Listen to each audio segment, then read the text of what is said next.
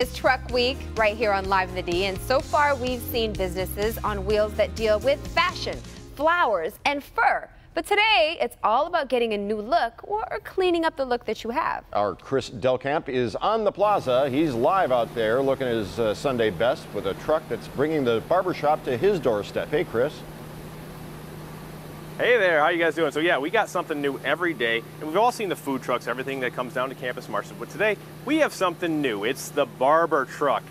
I'm here with Anthony Radcliffe. He's with Marc Creations. Yes. And he takes this unit all around to bring the mobile haircutting to you. Right. Why'd you get this idea? Well, some of my people that I introduced myself to was the seniors.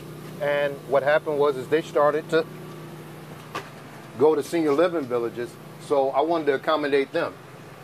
So I decided to mark my barber tools up and drive to them. But as everything started to progress, wheelchair accessibility, so I added a trailer. So now they had a comfortability of being in the barber shop, but having access to what they need and what they want. Now we're talking about, you have a relationship with your barber. You're talking about the people that can't necessarily get out and go to their barber anymore. So now they have you, and you go out there and you come to them. So you can, continue that relationship? Continue that relationship, because the most important thing in life is, thanks to Adonai, God, is doing what he designed for you to do and to meet and love on as many people as possible. They've been here for a long time as far as the seniors are concerned. So they know finance.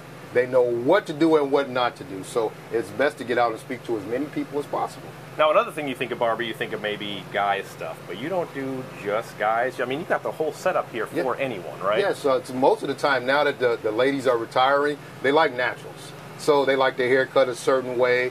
So some like afros, some like short crop cuts. So what you want to do is you want to do everything possible to accommodate the person.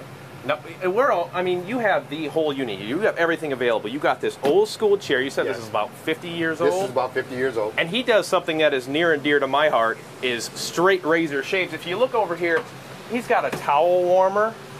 He's got everything. Look at this. Warm towels for a straight razor shave. That's to heat up the face and make everything. He's got all the utensils over here. And he says, you have to have the barber label. The only way to have the barber label is to straight razor shave, right? Straight razor shave. You're considered to be a barber if you can hone the razor. Yeah? Yes. How long does that take to master? It takes quite a while, but it's perfection. That's what barbers do. It takes sometimes a person a year, sometimes 2 years, but you technically can't call yourself a barber unless you know how to use the razor. Yeah. That's just old school, though.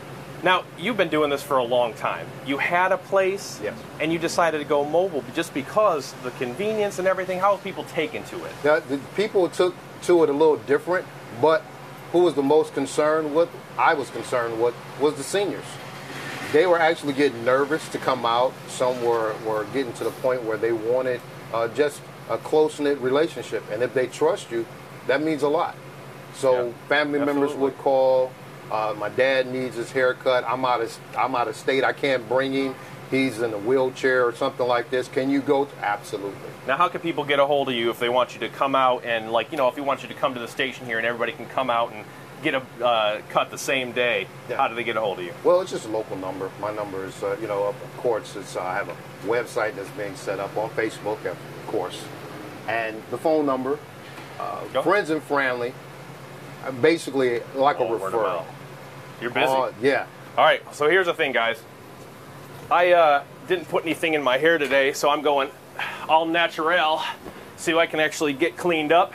He's going to clean up my neck, clean up my beard a little bit, because I'm trying to grow this beard. It's a little hard going, but it's coming in, and I'm going to get my hair cleaned up, and I'm going to come in and eventually, guys, show you the end product and see what he can do out here in this mobile barber unit. Make sure you take a selfie with your phone before he gets to work on you, all right? Oh, we got it. We got the selfie. Right, good. I love a good before and after. Well, we'll see what you look like at the end of the show. Thanks, Chris.